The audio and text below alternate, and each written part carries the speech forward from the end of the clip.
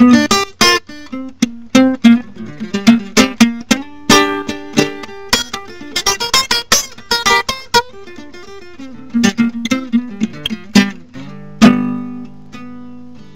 my name is James.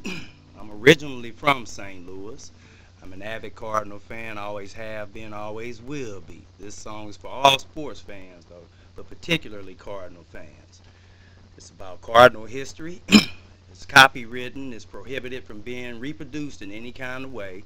So don't try to reproduce this song. Thank you. I'm going to share a piece of this song with the Cardinal fans and whoever else wants to hear it. I'd like to know what people think about it.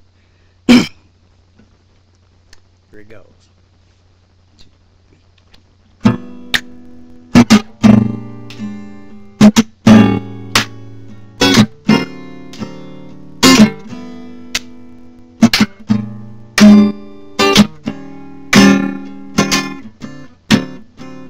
It all began way back in 1892. This city's baseball heaven because of fans like me and you.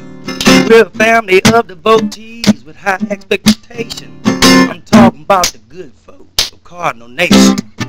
When it comes to World Series, we sure had our fun.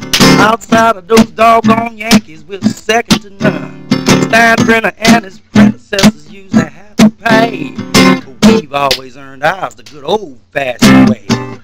Bedwick and Hornsby were early greats on the scene. The Gas House Gang had others like Paul and Dizzy Dean. We posed a major problem to the pitchers across the land. He strode to the plate in the person to stand the man. Red, white, and blue attire, ST.LOUIS on the hat. Cardinals cross the chest with the birds on the bat. Welcome to our family, it's a warming sensation. Stand up now and be part of Cardinal Nation. Our rivals on the north side of the line couldn't be thinner. Jack sitting next to Harry up there saying, and that's a winner. Cubby fans come to St. Louis for a serious vacation, just to know the feeling of sitting amongst Cardinal Nation. You got Gibby Brock, Warrior, Flood, Cepeda, and old Nellie Brown. Ours is turning flips and the people going wild.